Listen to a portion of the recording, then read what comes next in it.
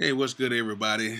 I am doing an update to an older video that I did some years back on showing you how to import drums into Logic similar to FL Studio. Um, some people emailed me and said, hey, can you do it in Logic Pro 10? And I was like, okay, cool. And I'm just not getting some time to do it. So now we're in Logic Pro 10. I'm going to show you how to import drums similar to FL Studio, because just like with FL, you can go through and just pick the sound you want, throw it in there, and it's ready to go, and it goes all the way up and down the key ranges, and you have to set just a very few parameters to get it where you need to be. Unlike Logic, when I first started using Logic, I had to use the ES24 sampler, and I would have to find the sound either going through Logic or going outside of Logic and finding the sound, importing the sound, then having to set the key range for the sound, then have to let it know if it's going to be a one shot or not, and then save the sound, and then I would have to save it in some folder somewhere in the system, and it's just too much stuff. So basically, I found a way to do it so much faster, light years faster than that, and it's by using Native Instruments Kontakt. I believe you can do the same thing in Kontakt Player. I've never used it, but just get your Kontakt. This will save your life on Logic. Trust me, because you can audition all the sounds inside of Logic, and your workflow will be so much better because you won't be losing ideas trying to do all the extra stuff. You can just make your beat and go. So I already have an instance of Kontakt already pulled up. Well, I don't have it pulled up. I already have it in here. So let me pull it up. And I already have a kick drum already in here. And basically, if you want to find sounds inside of here, you want to find your sounds that you want to use, your third-party sounds. Most of the time you open up Logic, you use Logic with your libraries, but what you do is you go to Files right here, and you just go to wherever you saved it, your drums at, and I save mine on my desktop. So as you can see, desktop, Bolo drums, they go all my drums, and then I have my auto on, so where you can audition the sounds, and I want to find a kick drum. So let me go right here, and once you click on that folder, it shows you everything in the folder right underneath here. So it doesn't matter if I go to percussions, doesn't matter if I go whatever, snaps, sound fonts. It's cool. I'll show you how to use sound fonts in Logic later on, but super easy with that too. So let's go to kicks. Okay. I like that one, which I already have, but swing it in. Okay. So when you have a sound, all you gotta do is, when you find the sound, even if this is blank, you just find the sound and just swing it right into the empty screen, and there you go. And it goes all the way up and down the octave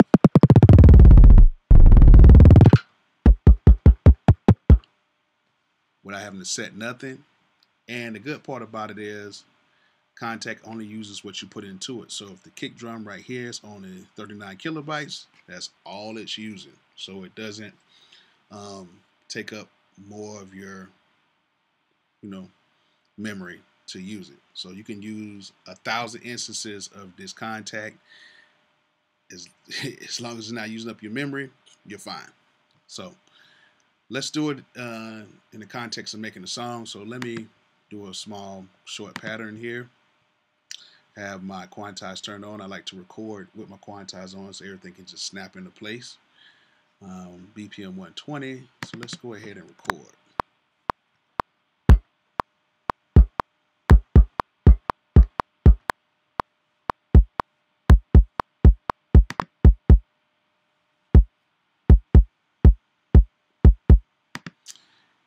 Okay, cool. Oh, the quick key to record. Just press R. That's the quick key to record. Side note. Okay, so let's add a snare to that. So I just copy the instance of Kontakt to another track, and let me go into it. And since I copied it, it's going to have the kick still pulled up because I copied the same thing. So let me add a snare. Actually, let me add a snap. Okay, that snap sounds pretty good. Let me slide that in there. Okay. And basically, if you did have another sound, doesn't matter if you have another sound in there, you can take whatever sound and just slide it right on top of it, and it just changes to that sound. But I'm going to use this one. So I'm going to just slide that right there. And cool. So let's add that.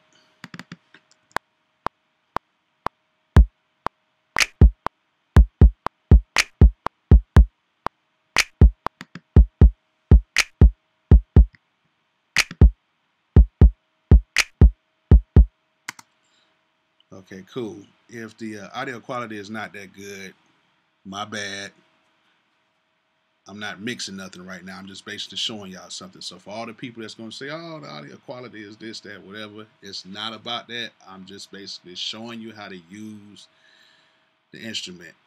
And you know, some of these audio recording programs, these video recording programs, it's real hot. So sometimes it comes out a little messed up. But this is only just for showing purposes only. So don't kill me, y'all. Okay, cool. So we got the snare in there. So now let's add an instrument. New track. Let me add like a piano or something in here. Let me use ES24 sampler and go in here and use. And as you can see, I got some files in here, but it's a long time ago. Don't use them anymore at all. It just takes so long. So let's use an instrument. And I'm adding this instrument for a reason, so I can show people how to tune their basses, the 808s. So let's do it in the key of C. Ooh, that's loud. Let me turn that down.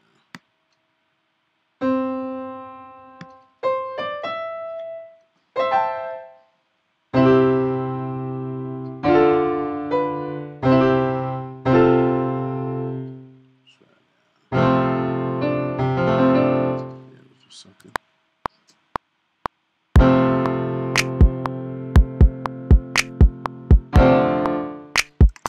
Okay, well, I can only do this real short, so.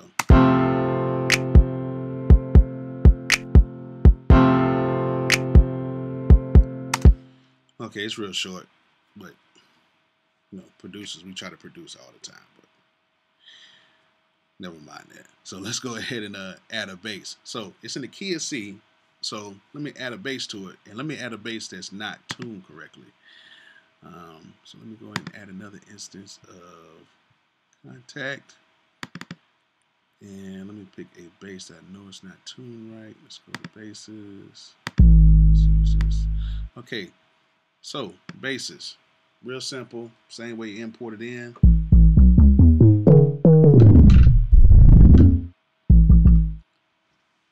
So easy. So with basses, you don't want them to bleed into each other. Basically meaning that when you play two notes, one note triggers and cuts the other note off, so it won't be two different basses playing against each other. Because if you don't do that, you'll have that bass bleed over and doesn't sound good. So to stop that, what you gotta do is you gotta turn the max. You know what I'm saying? The max voice is all the way down to 1. And what that does is it only can play one note at a time. So even if I play one note and I play the next note, it automatically cuts that note. So whatever note hits first, that's the one it's going to use. Cool. Now, on Kontakt with basses, if I hold the bass down on the keyboard, it plays it all the way out. But if I let it go quickly, it goes like that. There's no release, there's no tail to it. If you want to do that, go to settings and go down here to where you can set your your different releases, sustains, and all that stuff down here. So as you know, to make the bass hold longer, you want to turn up the release. So if I let it go, it does that. But if I turn the release up and I let it go, it does this.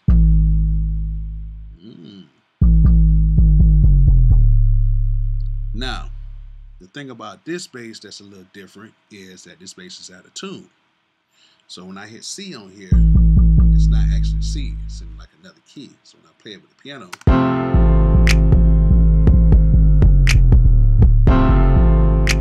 it's not right. Okay, so I know this bass is out of key, so I want to make sure that I pitch in the right key.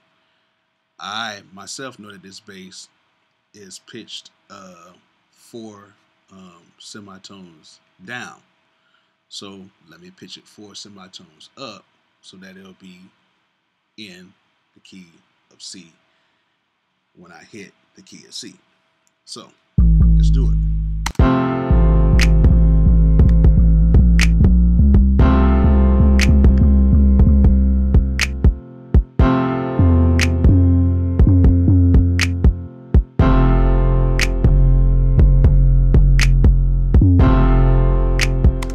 Okay, cool.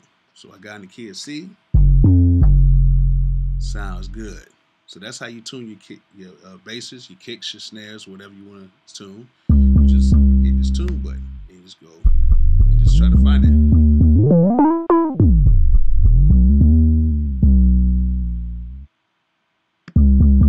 So there we go. We're going to use that, and let me add that in.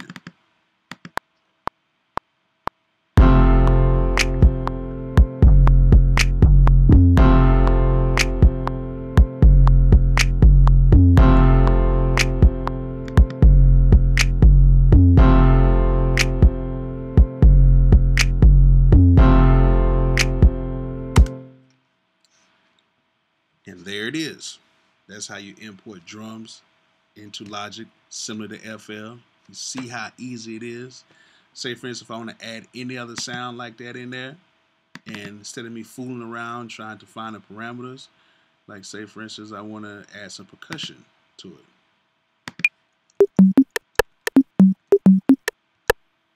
Here, a rim shot. Just slide it right on in. And let's go in here.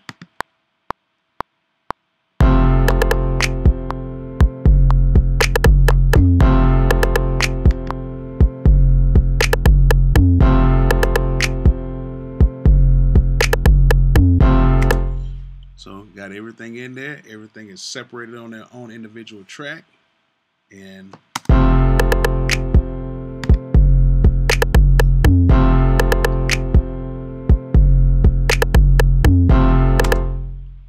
look at that. How to import drums into Logic Pro 10, similar to FL Studio. Streamlined, quick, easy. Just light years better than using the ES24 sampler or any other sampler that comes in here. You can do it in battery as well. It takes a little longer, but Kontakt is the way to go for any type of sampling, chopping up samples, whatever you want to do. Kontakt is the way to go. So make sure, if I went too fast, make sure you go look at my other video that I did a couple years ago. It's made in Logic Pro 9, so it looks a little different, but it's the same process. If you have any comments, please comment. Please like the video, and please subscribe. Tell a friend to come see me. And I'm going to start putting up more videos like this. So if you got any videos you want me to do, let me know, and I'll try to get to it. All right, peace out.